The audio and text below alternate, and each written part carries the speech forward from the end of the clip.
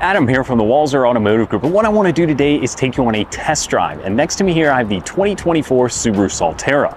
So we'll look at some of the updates for 24, look at the exterior, the interior, and then go for a spin around to see what it's like out on the road.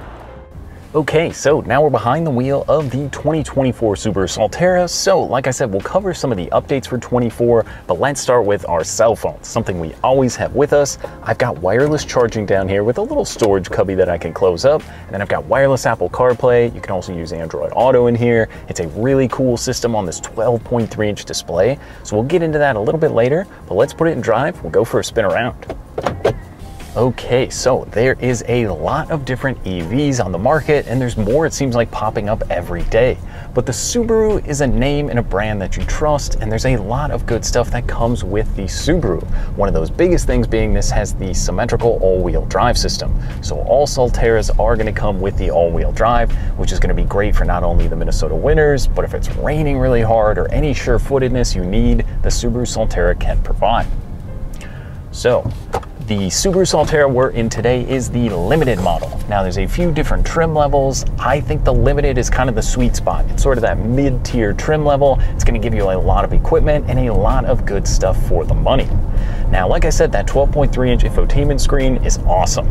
Apple CarPlay is seamless. It's a very quick system. Some of the other vehicles I've driven, it gets a little kind of pokey. The screen feels a little bit slow at times, but this one is lightning fast as far as the responsiveness goes, and it's great. Text messaging, Google Maps, Spotify, all that is going to be built right into here.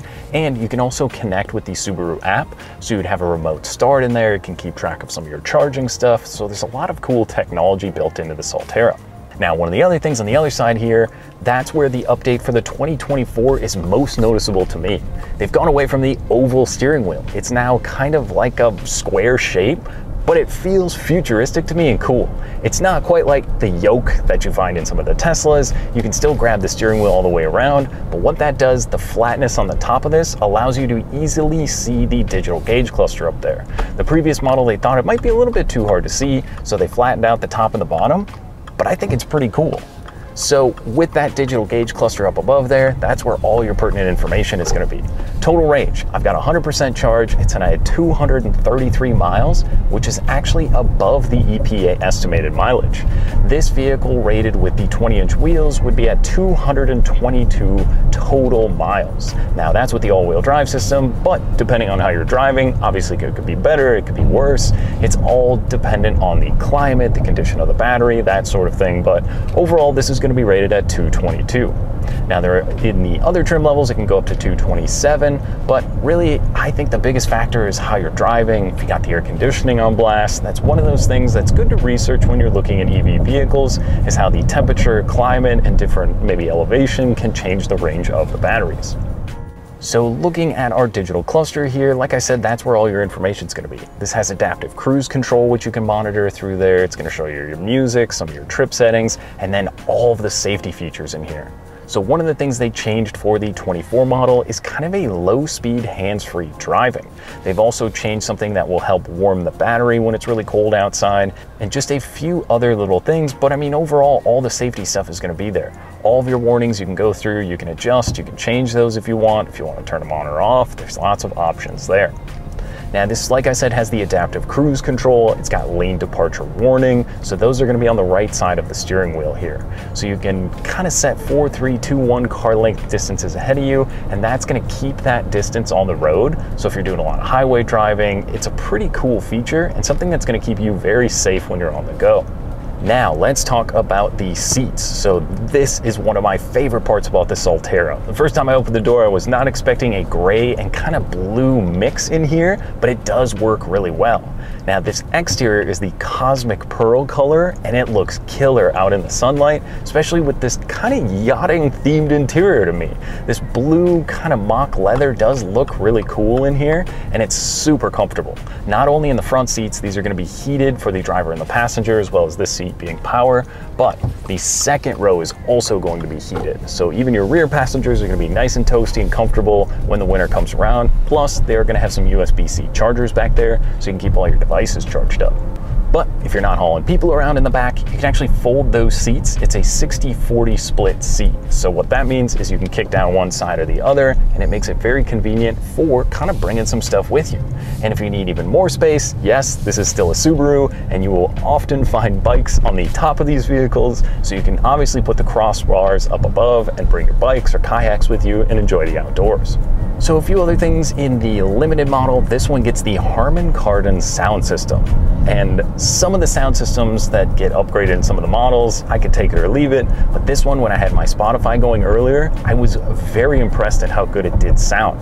There's the subwoofer in the back there, and it really is a pretty noticeable difference from the base sound system. So I think that's one of those worthy upgrades. So what about the ride and drive? If you haven't driven an EV before, maybe you're just considering one, maybe you've been in an Outback for a number of years, or you've been driving a Forester and you like the Subaru brand and you want to stay with it, the Solterra, I think, gives you enough comfort and kind of that familiarity with the Subaru, if that makes sense, that it's gonna feel like you're at home, except for it's just really quiet. Now, this is one of the worst roads I can find that I always go on. It's loud, there's lots of little joists in the road, and it's comfortable in here, it's quiet in here. I mean, that's the best part of the EV vehicles, is that you're not taking up that kind of 4-cylinder turbo whine with it. It's just silent, it's seamless. You can take off from the stop sign and it just goes. And the torque and the power is there. I think this one's rated at about 215 horsepower with a decent amount of torque as well. And obviously with the symmetrical all-wheel drive, if you put your foot down, you hear a little bit of that electric motor, but it does get up and go. And I think for 99% of the time, this is gonna be more than enough power and juice to get you up going onto the highway or just going around town. But the ride is very compliant. It's comfortable, even in the back seats. The first thing I thought when I sat back there is, this is one of the more comfortable rear seats that I've sat in a while. You could put 4 adults in this car and you could drive from Minneapolis to Chicago, charging along the way, and be comfortable and happy along that trip.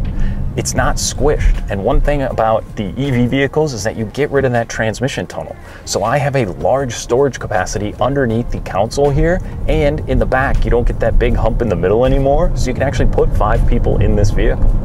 One of the other things they changed for 24s is there's gonna be paddle shifters behind the wheel, but they're not really shifters for a transmission. What I can do is I can adjust the kind of amount of regenerative braking that goes, so you could kind of see me moving forward. So as I click through it, you'll notice the little 4 arrows. So I can set how much regenerative braking I want, which will kind of help me build back some of that battery life. Another thing that's really cool, this one gets the 360 surround view monitor. So the backup camera is great. As you can hear, there's cross traffic. I took my foot off the pedal and it's gonna notify me that there was traffic still turning before I'm about to go. So another one of those great safety features to go with that backup camera. Like I said, this has the 360 view camera. So there's actually a little button you can press down here that's gonna pull up a view. If you're trying to back out of the garage, maybe the kids left some stuff in the driveway, you can click that and see what's going on. Or as soon as you pop it into reverse, it's got parking sensors as well. It is a really easy to park system and makes it pretty great for squeezing into a tight spot, or like I said, getting in the garage at home. But otherwise, it's still a Subaru, like I said. So it's got the X mode. So the X mode is gonna go between snow and dirt, deep snow and mud mode, and that's gonna help you get the best possible bite and traction. If you are maybe heading to a campsite or doing a little bit of off-roading, I think this has like 8.6 inches of ground clearance, which is gonna be very similar to some of the other Subarus in the lineup. Now the styling on the exterior, some people love it, some people don't love the design of it, but I think Subaru, it's gonna be very similar to that Toyota BZ4X as they've combined to build these vehicles, and I think it's good looking. I mean, especially in this cosmic white pearl with the black accents in here, and all the technology you get in this vehicle. I mean, the charging point, I think it's something like 0 to 80% can be done in about 35 minutes on the charger. So you're gonna get a lot of range back pretty quickly. It's gonna feel right at home if you've been used to driving a Subaru, and with all the technology and the equipment in here, I think there's a lot to like. Okay, so now that we're parked, kind of our final thoughts on the ride and drive of the Solterra. I love the interior. This gray and the blue and the seats are super comfortable, and I think the interior layout is really nice. There's kind of this different material that runs through, and some of the little touch points and accents, it does all work really well together. There's a host of safety and technology in here, and the EV, I think they estimate something like you'll save $5,000 in fuel costs over the next 5 or 6 years. So there's a lot of benefits in going this way, as well as the Minnesota EV tax incentive. If the vehicle falls under $55,000 on the MSRP, you can qualify for possibly up to $2,500 in incentives. Now, this particular one, the MSRP is around $51,800. So getting the incentive there, as well as the fuel economy savings, I think there's a lot to like on the new Subaru Solterra EV, and definitely one to get out, take for a spin and see what you think. So that was just a look and drive at the new 24 Subaru Solterra. So if you have any more questions or you'd like to schedule a test drive for yourself, you can visit us online at walser.com or stop by any one of our Subaru locations. We'll be happy to help you out. Thanks for watching.